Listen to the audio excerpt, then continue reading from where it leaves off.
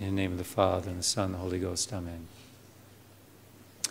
Last night's Mass, or the Vigil Mass, which was actually this morning, was concerning the fact that God is always eternally not producing, but begetting His Son.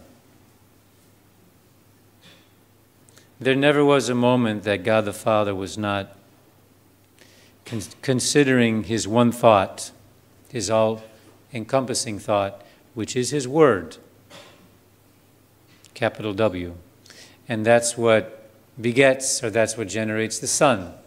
So, S-O-N, Son. So last night we heard, the Lord said unto my Lord, this day have I begotten thee.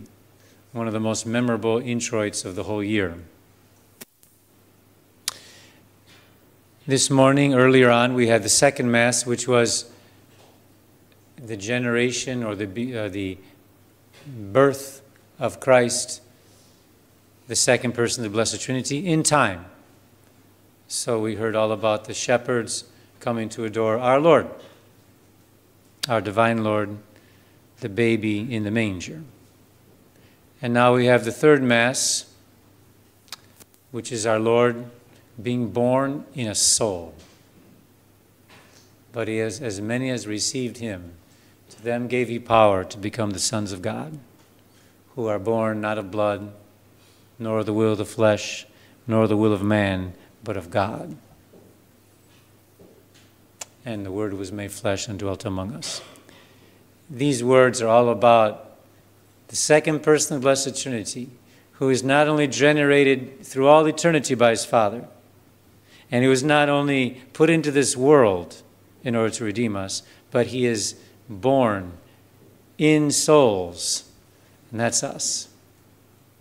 That's what we meditate this morning. He's born in souls. There are two reasons that we want to venerate this baby Jesus. The first one is that He's the perfect man.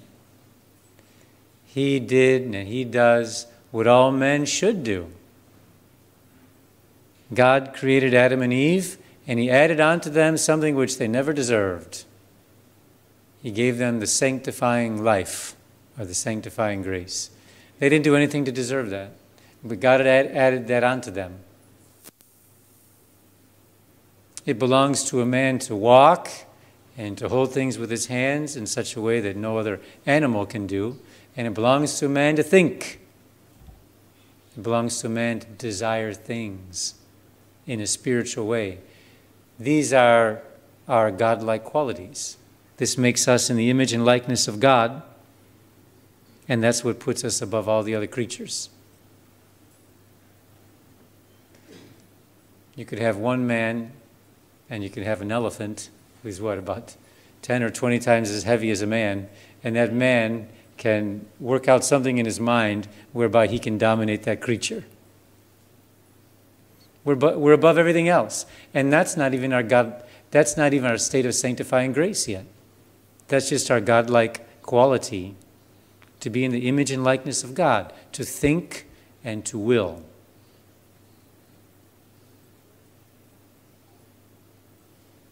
But as we know, Adam and Eve forfeited that state of sanctifying grace, and it put man back to the level of only the natural, only this world, no more heaven.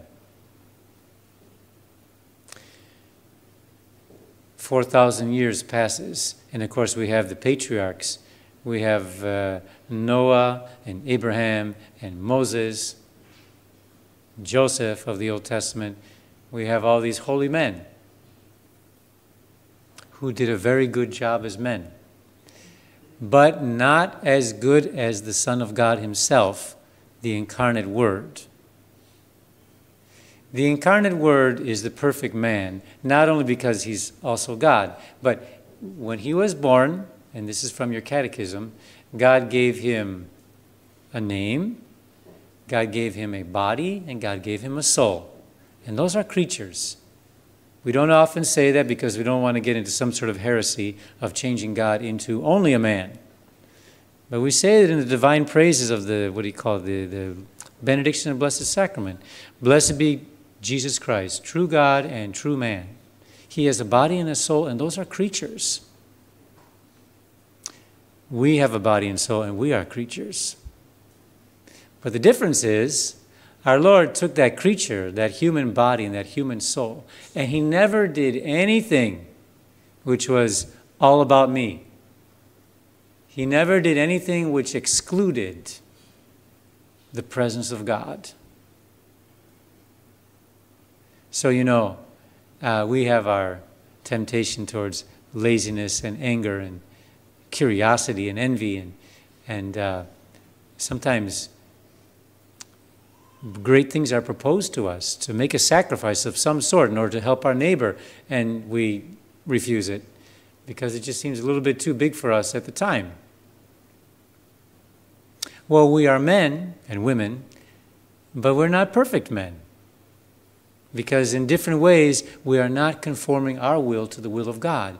We are not being faithful to our supernatural state that God has lifted us up to by our baptism. Our divine Lord, on the other hand, never had one moment, and I'm talking about our Lord as human body, human soul. He never had one moment of saying, I'm going to reject this grace of God. I'm going to reject this opportunity at more holiness. I'm going to reject this this opportunity to practice a little bit of sacrifice in order to make God live in my soul. And it was rough on the child Jesus and the adolescent and the man Jesus. He deserved to be a king, but he lived in total poverty. He knew better than any other human being what was to be done, and he obeyed his two human parents. He practiced charity towards his neighbor, and a lot of times he wasn't even thanked for it. And eventually we know what did happen. He tried to give the truth to his own people, the leaders of his own people. And as the same last gospel we call it last gospel, the same text of St. John just told us, his own received him not. He gave them the truth time after time, and they said, no, we're not interested. We don't want to follow some humble Galilean carpenter who keeps showing us up. That is to say, you keep winning all the people, and your way of speaking is against all of our maxims and platitudes, etc. He was not received by his own people. But in all of that, whether it's the poverty or the obedience or the rejection or finally the condemnation by his own people, our Lord was constantly doing what his Father wanted him to do. And that's what would happen to us if we were perfect men or women. We would be constantly fulfilling our purpose. But you see, since we get a little defensive about our own rights, and that person can't treat me like that, and why does God have to insist that I do this or that, or we have our jealousy and our anger and our envy, like I was saying.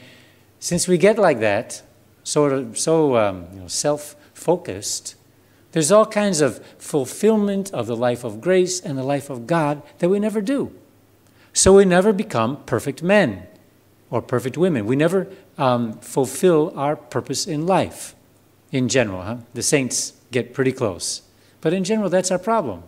Our Lord did not have that problem. Let's say our Lord constantly sacrificed himself in order to fulfill this will of his Father. So he became over and over and over again the perfect man, what man was supposed to be.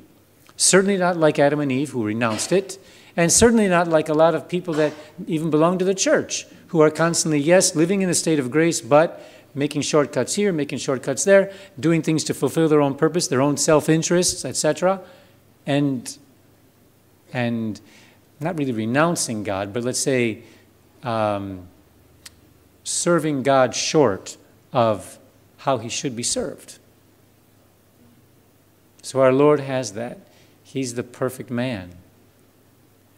And, well, we want to be that way too.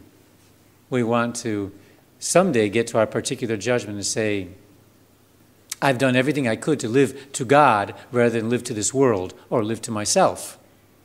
And we might say, but how can we do that? We're so full of weakness. Not even just weakness, but actually malice sometimes. I positively desire to do something which I know is against God. So how can I go to the particular judgment someday and say that? And I answer you that our Lord has done it already. Next point, we are incorporated into our Lord by our baptism. It's just a matter of us kind of hanging on to our blessed Lord, who has done everything that a perfect man is supposed to do. And God, at the particular judgment, will see us as some kind of shadow or accessory to our Lord Jesus Christ himself. We'll be there in our Lord. We just have to hang on to him. Our sanctification is in our Lord. We don't have to do it by ourselves. He has already done it. He's the firstborn of every creature, not just in the natural way, but also in the supernatural way. Just hang on to our Lord. He's blazed the trail. He's walked the path. He's tread the winepress. Now it's our turn just to hang on to him. And that's what sanctifies us. And that's what makes us men not born of blood, nor of the flesh, nor the will of man, but of God. The Word was made flesh and dwelt among us. To as many as received him, to them gave he power to become the sons of God. Just receive our Lord, so to speak, means let him dominate your life. And that's what's going to make you supernatural men and give you heaven. And now we come into the second part, or the other part of this sermon and this lesson of this morning, which is, how can you resist the baby Jesus? You know? For one thing, he's the perfect man. You want to hold on to him in order to be born of God, not of man. And the other reason you want to hold on to him is that, how can you resist him? We have a young man up here serving Mass, who's now the proud brother of 3 younger siblings. And I went to visit the family in the hospital a couple days ago, and he was holding his new little baby brother with a big smile and sort of showing me that this is not the first time he's been able to do this. Who can resist a little baby, you know? That's the Word made flesh, and he becomes like that. So when we consider our Blessed Mother, Mother Mary, Saint Joseph, in the stable or the cave with the newborn child Jesus, the newborn incarnate God, they have no doubt who he is. But Scripture tells us that they pondered these things in their heart. Well, especially the Mother of God pondered this in her heart. And you can imagine that Saint Joseph did the same thing. She has no doubt. But beyond faith, she has certainty. This is God. This is the Son of God. But he or it is a little helpless baby. She has no doubt. But he's a little helpless baby. And where are the great kings of this world to adore him? They're not there. Eventually the Magi will come. They don't even belong to his own people. They're pagans and Gentiles. But his own people, well, we all know what happens. King Herod seeks to kill him because this boy is a threat to his own power. What nonsense. And worse than nonsense, what treachery. But the point is, they have this huge supernatural truth right before them. This is God. This is the Son of God. He's a baby. He's a helpless human baby. And they have no doubt that he's God. And who's left to adore him? Humble shepherds, who sometimes are not even the most honest of men in their own way. You know, they carry around cheese and milk or whatever, and sometimes they steal from each other, and hopefully they don't steal each other's sheep from each other, but who knows? Maybe that's just called sharing in the wealth. Those are the ones who come to adore our Lord. These simple, country bumpkins, I say in American. These simple men come to adore him because they have purity of heart. If someone, imagine someone like Herod had come to adore our Lord, as he once said he would. He said to the Magi, tell me about this child so that I can go and adore him too, which is pure deception. But imagine Herod did go to adore the child Jesus. He would have gone there out of human interest. I have to adore him because he's the king. If I don't adore him, I'll lose my power. I have to adore him because if I don't recognize him, I won't be able to climb up higher. It would have been some human, self-interested thing which has nothing to do with adoring God. So who's left for adoring God? These humble, uneducated shepherds who are not even recognized by the world, as our Lord himself is not recognized by the world. And again, when the shepherds came, the scripture will tell us, Mary pondered these things in her heart. How could it be that this child who is God has no one but shepherds to adore him? So these are the 2 points. The first one is our Lord has become the perfect man by doing everything he was supposed to do as man. Next thing is this divine person, our Lord, started out as a human, helpless babe. And the only ones left to adore him are the rejected people of this world.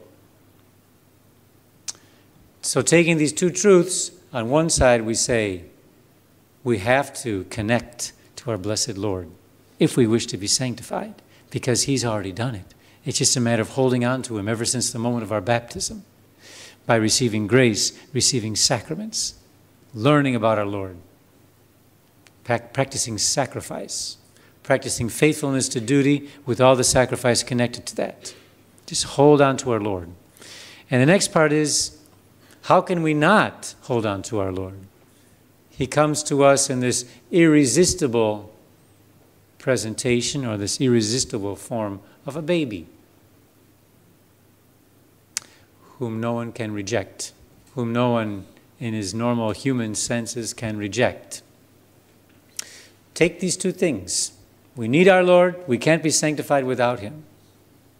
But even after that, our Lord says, don't worry. Even if you don't think about that, here I am as a baby. Are you going to turn me down now? And the answer is no, obviously not. So on both sides we win. Our Lord presents himself to us. Hold on to me. You'll be sanctified. And the other way he says, here I am, I'm a baby. How can you say no to me? These are mysteries of the Nativity. These are mysteries of Christmas. We need our Lord Jesus Christ, and there's absolutely no one that will say, I don't want him, because he comes in a form which is irresistible. In the name of the Father, and of the Son, and the Holy Ghost, amen.